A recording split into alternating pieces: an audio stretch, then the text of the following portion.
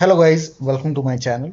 Today in this video, I'm going to show you how to uninstall this update, that is KB5058499. Now let me inform you, uninstalling Windows update is not recommended, but after installing this update, if you're facing any problem and if you want to uninstall it, then please follow the steps shown in this video. So open Windows settings on your computer. So open Windows settings and then go to Windows update and then scroll down and then click on update history, and then again scroll down. At the bottom here you can see the option which says uninstall updates. Click on it and then you will see this update KB5058499.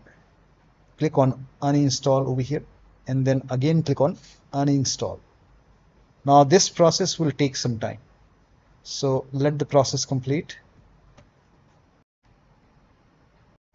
So over here you can see uninstall, restart required. So make sure that you restart your computer. Restart is a must after this. Click on restart.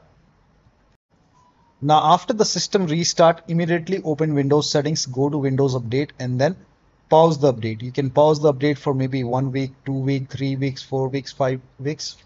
So you can select the period and you have to pause the update, because if you don't pause the update, it will install that update automatically. So you have to pause the update. Now once you pause the update, you can start working on your computer. Now in future, whenever you want to install future updates, you can always click on resume updates, and then in that way you can install future update. So this is how you can uninstall this update, that is KB5058499 on your Windows 11 computer. So that'll be all. Thank you so much for your time, and please like this video and subscribe to my channel.